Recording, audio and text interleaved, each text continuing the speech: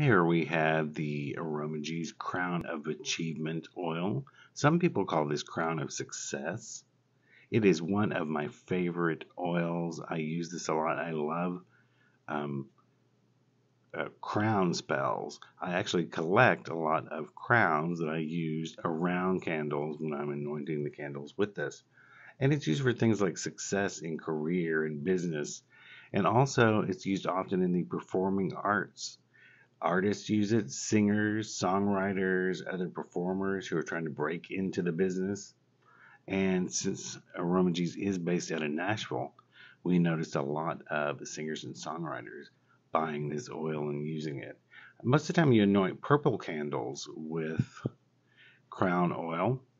Uh, Purple was considered to be the color of royalty or regency.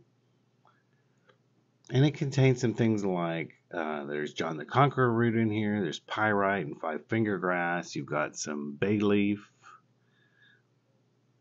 there's peony, and some of the essential oils are actually like wintergreen, just a little bit. Wintergreen can be overpowering if you use too much.